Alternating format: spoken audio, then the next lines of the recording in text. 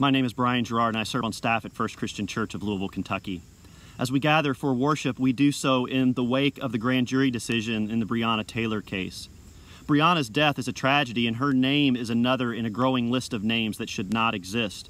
A list that leaves families and communities grieving, afraid, and longing for a more just and equitable world. We can and we must do better than this. In response to the grand jury's decision, there have been ongoing protests throughout Louisville. While most of them have been peaceful, there have been some instances where things have gone too far. Property has been damaged, violence has broken out, and last Wednesday night, 2 police officers were shot. That is not acceptable. Thankfully, those officers are recovering and the person responsible has been arrested. In fact, I read an article on Saturday morning that it was a protester who led the police to the suspect. When interviewed, he said, "We are here to seek justice for Breonna, not to hurt police officers." This is an unsettling, uncertain, and scary moment for our city. We grieve and are angered by the tragedy of Breonna's death, and we are grieved and angered by those who move beyond peaceful protesting into a place of violence and destruction. Bottom line, we are grieving. We are afraid, and we are crying out, "How long, O Lord?" While there is much work for us to do, one of the most important things that we can do is offer ourselves, our worries, and our hopes to God. We pray. We worship. We seek comfort in Scripture. We gather around the table of grace. And then we take steps. We get involved. We do something toward helping our community move forward together as a whole people. So as we pray this morning, I'm going to give you a moment of silence to offer your prayers, whatever they may be, to God. If you can't find the words, feel free to take some time and just enjoy the scene behind me. This is the sanctuary of my backyard, and it is a place I often go when I need to seek God's comfort and wisdom. I'll move out of the way as we pray so that you can spend this time alone with God. Let us turn now to God in prayer. Gracious and loving God, we come before you with hearts that are filled with all kinds of thoughts and emotions. Please accept them as we offer ourselves to you in this time of prayer.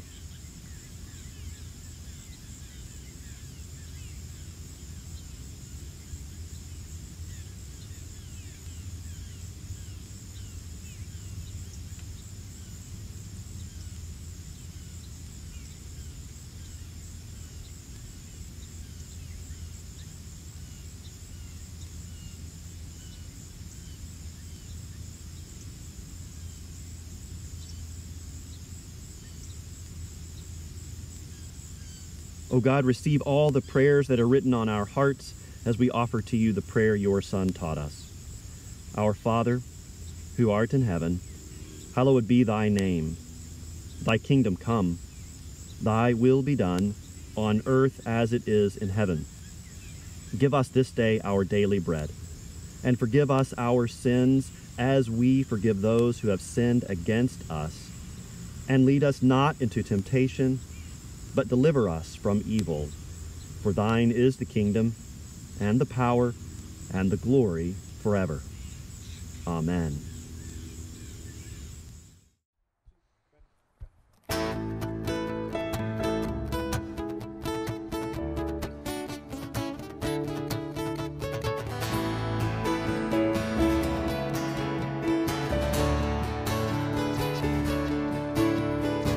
Great is your faithfulness, O God.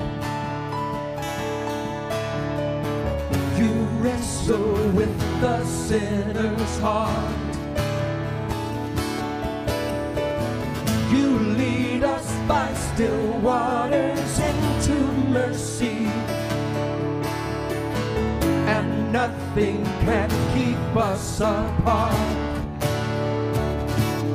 So remember your people, remember your children, remember your promise, oh God.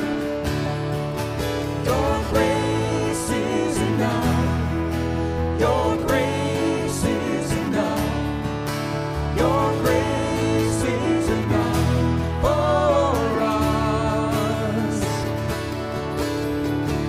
great is your love and justice, God. You use the weak to lead the strong. You lead us in the song of your salvation,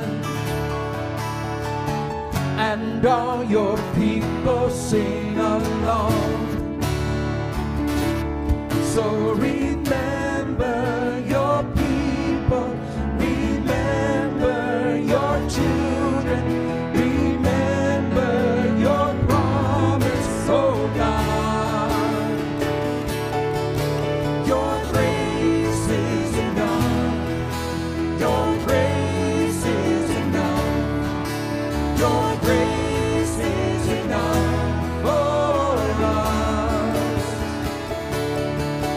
Your grace is enough, heaven reaching down to us.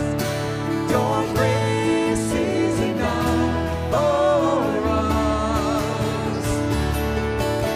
Your grace is enough, I'm covered in your love. Your grace is enough for us, for us.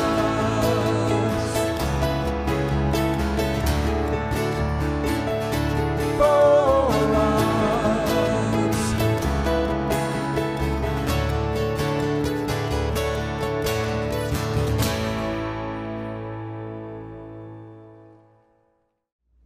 Hi, I'm Gary Fogel, and we see that the calendar has just turned to the fall of the year.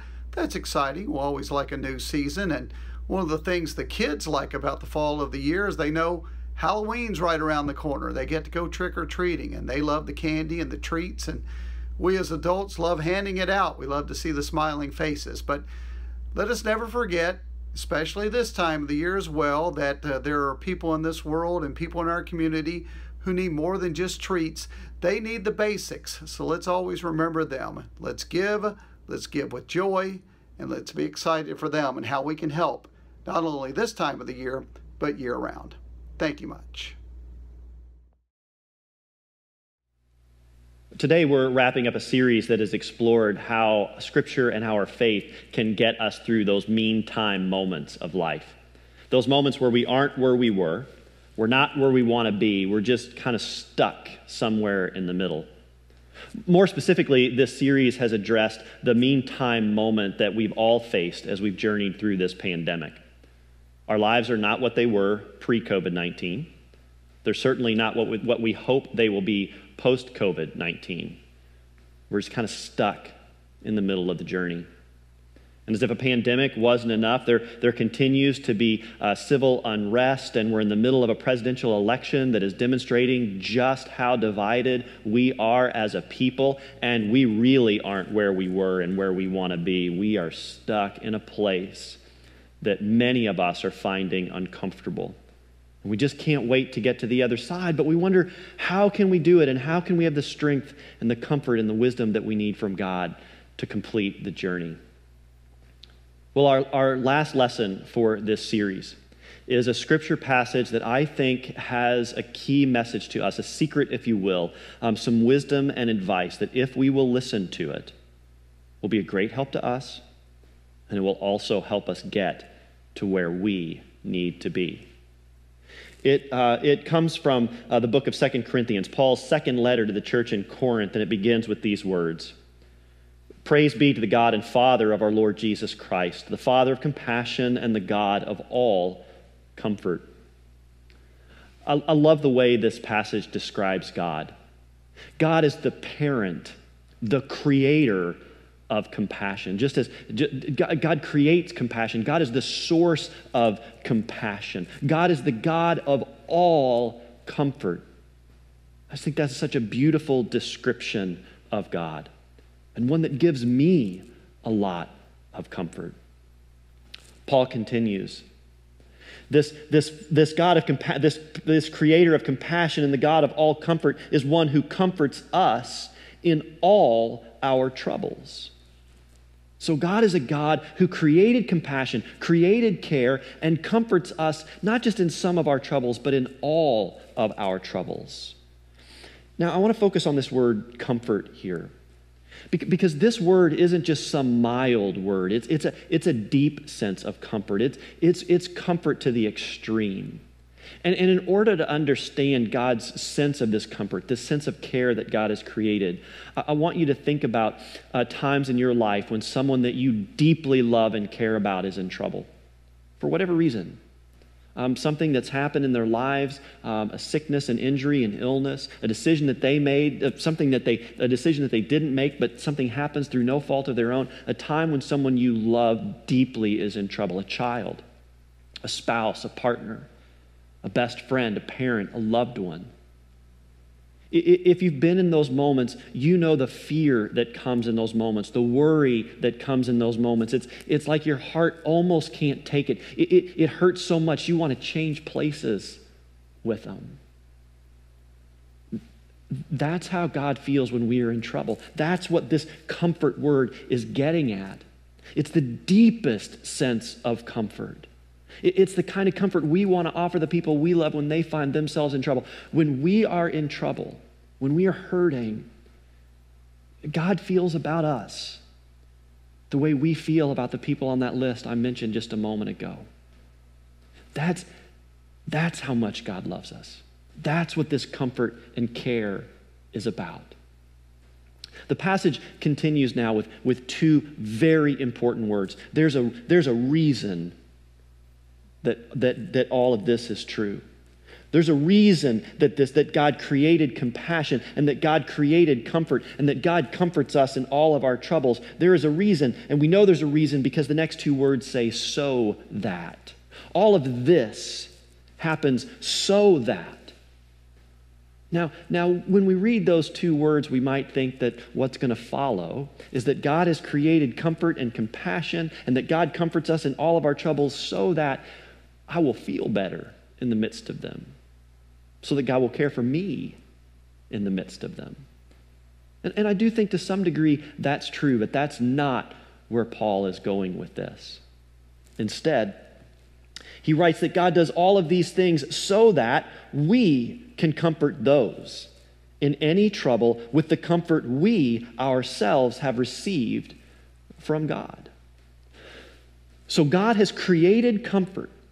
God has given birth, given life to comfort, so that God can care for us in all of our troubles. Not just so that we will be comforted, but so that, having been cared for and comforted by God, we will care for and comfort others. This is a continuation of the teaching in 1 John that we are called to love others because God first loved us. This is a reminder that as many benefits as there are to Christian faith, while there are so many things that we receive as individual members of faith, benefits, grace, care, love, all those things that change our individual lives, when it comes to our faith, it isn't all about me. In fact, it's more about others. That's the heart of our faith. And so God doesn't just love us and care for us because it's all about me. God loves me and cares for me so that I will learn how to love and care for you. Every bit of grace, every bit of care, every bit of love that God gives me, God does so, not just for me, but for you. And every bit of care that God gives you, every bit of love, every bit of grace, every bit of compassion that God gives you, God doesn't just give that to you for your benefit. He gives that to you so that you can care for me and love me and other people in your life and in your world, those you know and even strangers, even your enemy, God says. See, this is a really, really powerful passage. God sees us in this meantime moment of trouble and God cares for us. But one of the biggest reasons God cares for us is so that we will care for others. And it's only through that care, when we quit making it all about me and we begin to care for others, it's only through that care that we get to the other side of this. So let me give you a very specific example. And there's plenty of examples that we could look at, but let's talk about COVID-19 for just a second. So in about the last 6 months, there's been over 200,000 people who have died in our country, just our country. And that is just an astonishing and heartbreaking number. But it's not just a number. Every single one of those deaths, every single one of those people is a son or a daughter, a father or a mother, a grandparent, a niece, a nephew, an uncle, an aunt, a close friend, a spouse, a partner. Every single one of those deaths, every single life lost has created a sea of grief. And as many people have died, many hundreds of thousands more people have had their lives torn apart because their loved one died far too early and far too quickly. Now, in response to this, I've heard some people say things about COVID-19, and they're offering it out of a sense of hope. And maybe you've heard this, and maybe you've said this, that, most of the people who get critically ill or most of the people who have died, they've got underlying conditions, or they're really old. That COVID-19 really doesn't impact the healthy and the young and all those kinds of things. And, my wife was recently at an event, and someone trying to offer this sense of hope, couching it as such, said that 90% of the people who have died from COVID or COVID-related causes would have died within the year anyway. Would have died within the year anyway. Can we just pause there for just a moment? I mean, are we really in the place where we find comfort for ourselves in pointing out that the people who have died in the midst of this pandemic probably would have died within the year anyway? And that those who get critically ill or who face greater threat of death are people who have pre-existing conditions like high blood pressure and diabetes and maybe they've got a compromised immune system, or they've survived and gotten through cancer or something like that, and that somehow that puts them in a place where they might get sicker, and that just kind of, it is what it is. No, are we really in that place? Can you imagine Jesus responding that way? I don't see it happening. I mean, as Christians, we believe that every life is sacred. Every single life. Not just my life, not just your life. Every single life is sacred. And every single minute of life is a gift and a blessing. And so, we grieve and we mourn when a life ends too soon. That is a big deal, and it certainly isn't something that we should draw comfort from. This disease, it hasn't just taken our lives. It's taken our livelihoods. People have lost incomes, they've lost jobs. In both of these situations, let's look at the life of Jesus and what he says that we should do. Care for the least of these. Visit and comfort the sick. Take care of the poor and the hungry. Go to those who are in need and provide them the comfort and care that they need. Go to those who are grieving and weep with them and comfort them and sit with them. Over and over and over again in the story of Jesus Christ's life, we see him stepping into moments like this and getting people through it by loving them and caring for them and offering them grace and even making sacrifices for them. Look, I don't like wearing masks. I hate how much my glasses fog when I do it. I just want to see the world around me, but every breath I take, my glasses fog up. It drives me crazy. I'm so tired of social distancing. I want to give my friends a hug. I want to hug church members. I want to shake hands. I want to greet people. I want to spend time with people. I want to have events. I want to go and see people and spend time with people. I miss those things so very much. But I'm willing to do all of those things as long as it takes. I'll wear my mask. I will practice social distancing. I'll wave at you from a distance. I won't host big events. I won't do those things that I know could spread this disease because, God forbid, I can't imagine spreading this disease to someone that you love and someone that you care about. And because God cares for me, I'm going to care for you. And I'm going to do that. Because I think that's what Jesus would do. And I'm going to leverage my resources so that those who have less than and who are really struggling can have enough to get by, even if it means that I've got to have a little bit less. Because that's what Jesus would do, and that's what Jesus calls us to do. We do that because God comforts us, and so now we're going to comfort others. God loves us, and so now we're going to love others. Let's talk about something else, particularly that's happening in our city right now, though it has much bigger ramifications. I'm recording this message on Thursday, which is the day after the grand jury announced its decision in the Breonna Taylor case. And this situation is, it's tearing our community apart. And not just our community, but communities across the country. And what's happening in this moment is what so often happens in this moment. People are choosing sides. People are calling out the other side as evil and as wrong, people who are making mistakes, people who need to change. We've decided who's good and bad, who's right, who's wrong, who's righteous, who's evil, who's filled with sin, who's filled with grace. And usually we're the ones who are on the good guy's side, and they're the ones who are on the bad gal's side, and that's the way that shapes up. It really just depends on which side you're on, who's good and who's bad. There are some people out there right now who believe that everything about our legal system is broken and flawed. There are people out there right now who believe that every single law enforcement officer abuses his or her power and that they're out there to cause more harm instead of good. At the same time, there are people out there who believe that all protesters and everyone who is protesting is bent on destruction and looting and violence. And there are people out there right now who believe that if you just do the right thing, you're never going to be treated wrongly by the law or law enforcement.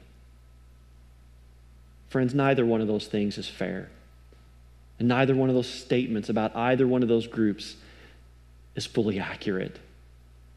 Yes, there are things about our law and our legal system that are broken and fractured and they need reform. Yes, there are police officers who abuse their power, who have unjustly taken the lives of others and caused tremendous hurt and pain, and they should be held accountable. But the vast majority of law enforcement officers are people who put on the uniform every single day. They work hard. They sacrifice themselves. They love their community, and they're doing everything they can to protect and serve. And most people who are out there protesting, they're doing so peacefully. And those who aren't, those who have taken it too far, who have caused property damage and who are looting and taking things, and those who have resorted to violence. On Wednesday night, 2 police officers in Louisville were shot. And across our country, in response to some of this stuff, people have attacked and shot and killed law enforcement officers. And those things are not okay. And the people who do them should be held accountable. They're not okay. But the people who are out there protesting and fighting for justice, fighting to make the changes that we really need to make happen, fighting to bring a greater sense of equity and reconciliation and hope for all people in this nation, the majority of those people, they're doing it peacefully within the bounds of a law and within their rights in the Constitution. And yet, depending on which side we're on, we're elevating all the sins and brokenness of the other side and raising all the good things about our side. And we're not claiming responsibility and we've just got our sides. As I look at this, I wonder, how is it that we're going to break through? How is it that we're going to get to the other side of this meantime moment where there is so much going on that's tearing our communities apart? How do we do it? Well, again, I wonder, maybe we look at the life of Jesus and we look at what he did. Jesus, he not only ate with those who were sinners and those who were broken and those who were marginalized and the tax collectors and all those folks. Jesus also ate and spent time with Pharisees. and people who are in power. You know, Jesus spent time with the oppressed, and Jesus spent time with the oppressor. Jesus spent time with the marginalized, and Jesus spent time with those who are marginalizing them. Jesus spent time with everybody that he could, and he cared for them. Oh yeah, he called them out. He pushed for justice, and he pushed for the right things, and he wasn't afraid to call sin, sin, and he wasn't afraid to call people out who were abusing their power. Jesus did those things, but Jesus also comforted everyone in all of their troubles. Now, when I've watched this, I just think, how? How did Jesus have the patience to do that? How do you have the grace to do that? Because, I don't know, maybe you're like me. Sometimes I struggle to find that grace and that strength and that courage to reach out to people on the other side because I'm afraid and I'm scared and I get walled up. And instead of being brave and even vulnerable, I start to lash out. And then I think about my Savior. You know, Jesus is an equal opportunity Savior. And he's not just here for one side or the other. He's here for all of God's children. To offer us correction when we need it, to offer us encouragement when we need it, and as much as anything else, to offer us comfort and care so that we can then comfort and care for others. You know, when we look at the passage that we looked at today, that we talked about today, the way that Jesus was able to do what he did is because our God is the creator, the parent of compassion. And Jesus embodied that compassion. And when he saw any of God's children, no matter what side they were on, when he saw them in trouble, it broke his heart. And he wanted to bring them home. What is it that we're doing with people who are on the other side? Are we seeing their trouble? Are we reaching out to them? Are we praying for them? Are we listening to their hurts and their pains and their fears, their worries and their concerns, their hopes and their aspirations? Are we really listening to them? And do we care? Do we care for them the way God cares for them? And do we care for them the way God calls us to care for them? Remember, God cares for us so that we will care for others. Maybe, just maybe, if we can find a way to live that way, the way of the cross, the way of Jesus, accepting God's care and love, not just for ourselves, but so that we can care for others, we may find ourselves on the other side of this meantime moment far sooner than we'd ever imagined. Amen.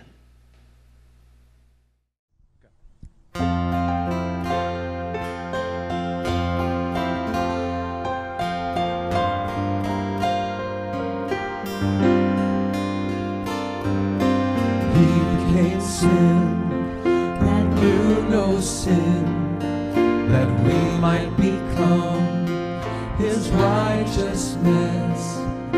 He humbled himself and carried the cross. Love so amazing, love so amazing. Jesus Messiah, name above all names, blessed Redeemer, Emmanuel, the rescue for sinners, the ransom from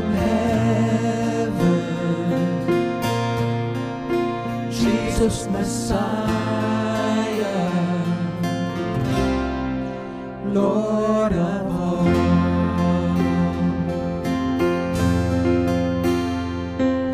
His body, the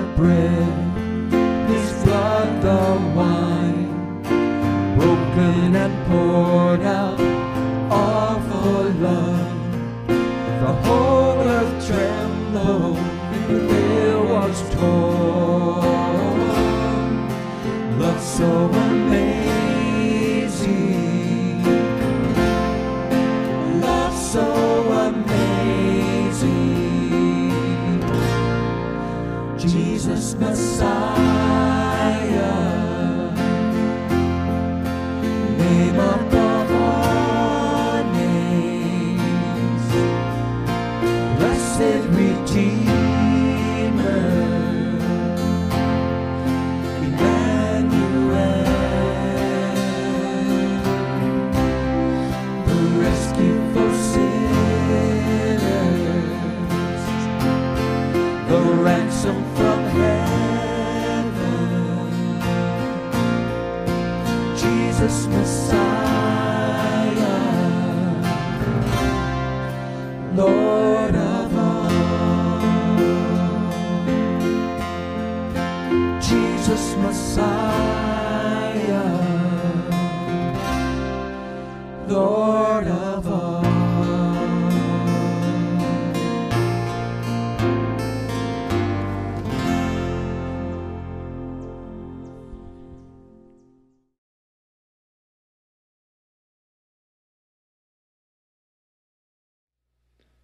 I've mentioned this before, but given the events of this week and my hope in coming around this table, I need to mention them again. When I was growing up, my stepfather was a police officer. And every day when he would leave to go out and serve and protect our community, I worried that he wouldn't come home. And as a young boy, I didn't care what it took for him to get home. I just wanted him to walk through the door at the end of the day. Now, I am the father of an African American man. And every day when I think about him out in that world, I get worried. And I just want him to come home and walk through the door at the end of the day. I'm afraid that my son's name will be added to that ever-growing list of names, including Breonna Taylor. I'm afraid that the police officers that I know and love and care about, the law enforcement officers who are a part of our church, my friends, members of my faith family, I'm afraid they're going to be hurt, and I'm worried about them. It's this strange place of being caught in the middle, where at one moment I'm so afraid and angry that I just want to do anything I can to protect my son, and other moments where I'm so worried and concerned about those who I know are out there trying to do their best that I want to make sure that they're okay. And back and forth and back and forth.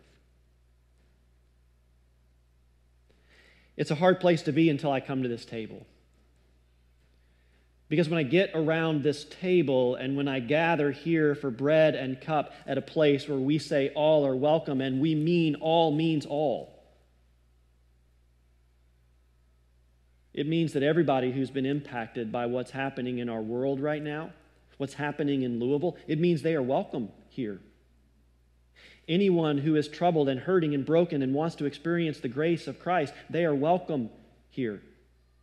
Those who you see as being on the other side of the issue, those who you think are on the wrong side of the issue, they are loved and cared for by God, and God wants them to come here just as God wants you to come here, because none of us are perfect and we all need God's grace. This is not to make an excuse for wrongdoing. We cannot ever get to the place God calls us to be if we just let go of wrongdoing. This is a place, though, where accountability meets grace, and everyone is welcome, where family members are afraid and worried that their loved ones who are law enforcement officers won't come home, and family members and people who have family members and who are themselves people of color who are worried and afraid each and every day that they won't come home. This is that place where all are gathered. And at this place, we model what the rest of the world should be. On the night when Jesus was betrayed, he took bread. He blessed it and he broke it. He gave it to his disciples, and he said to them, "This is my body broken for you." In the same way, he also took a cup, and blessing it, he gave it to them, saying, "This cup is a new covenant in my blood, shed for the forgiveness of sin." And so it is, as often as we eat of this bread and drink of this cup, that we proclaim and remember our Lord and Savior's life, death, and resurrection, his healing hope, until he comes again. Let us pray. Holy and gracious God, bless this bread and this cup and this table, that it might be a place of restoration, reconciliation, healing, and hope for all of us who gather here. May it be a place where we receive grace so that we can offer grace, a place where we receive comfort so that we can offer comfort, a place where we are loved so that we can love one another. May this be a place that draws the people of God together, that loves us where we are, but loves us too much to leave us there, instead calling us to a place of greater righteousness, greater justice, greater equity, and greater hope. May this meal strengthen us for that journey. May it comfort us all, and may it remind us that you are not just the God of some. You are the God of all. Amen. Friends, this table has been set, and everyone without exception is invited to partake. These are the gifts of God for the people of God. All of them. Receive now and be fed.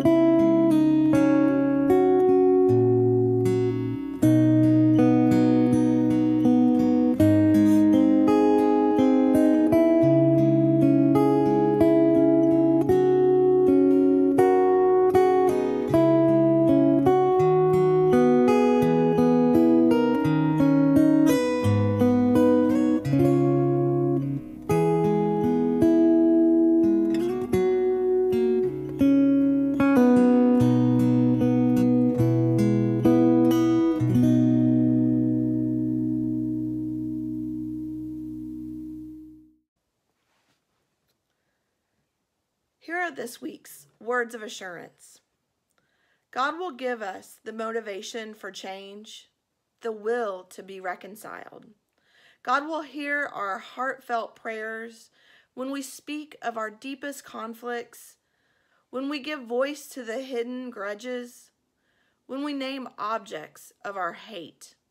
God will hear us, and God will make clear a way to understanding and to new beginnings.